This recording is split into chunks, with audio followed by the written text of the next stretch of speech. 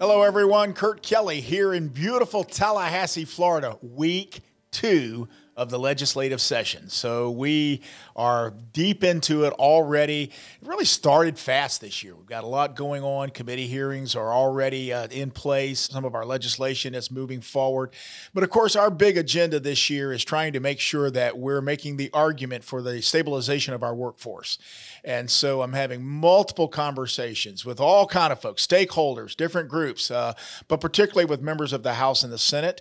And we are continuing to have those conversations. Now, as we start getting further along, we're going to begin to see where the allocations come from leadership into the different areas. Ours is in the healthcare area, and so we're going to be able to watch that, and that'll give us an understanding of how our work is paying off and all the things that we're doing. I want to thank my legislative team. I have got a great team. Of course, you know Victoria Zepp. You're talking with her. For those of you who are involved with our legislative committee, you're hearing about some of the stuff that's coming up right now legislatively, and so we do ask you to stay in touch, because there are times we just have to have quick information. We're about ready to go into committee, and so I know Victoria is pulling some quick meetings together on that.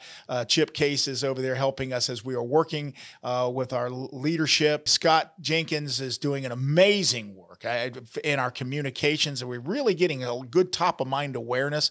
I hope you've seen some of the material that we are putting out there, some of the television and reporting that's taken place. I had a big one that went across the state last week. So all of these things that we're doing, and of course, Beth Lebaski is the most loved person in Tallahassee. She walks into those halls and everybody knows her and loves her. And so she's opening the doors for me to get in there and have some great conversations. That's our legislative team. Our staff is doing a marvelous job, long hours and so forth right now. One of the reasons we have the long hours is we're leading up to next week, Rally and Tally.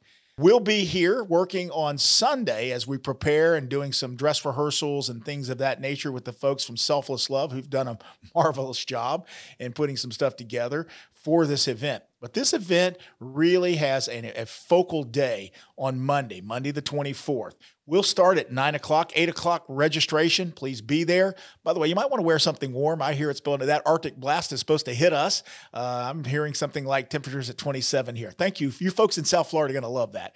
But come on in, 8 o'clock, start getting registered. 9 o'clock, we'll get started. 9:30, I'm expecting the secretary to come and address us and to spend some time with us. We're looking forward to that, and as we continue to build that relationship. And then at 10 o'clock, I've got a couple of special guests that we're going to bring in to speak to our folks. Then we're going to go into some of the training that we're going to talk about, how to get into the halls, how to follow up with some of that stuff.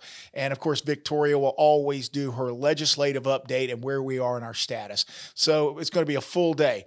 When about 2:30, I'm expecting for us to have a press conference.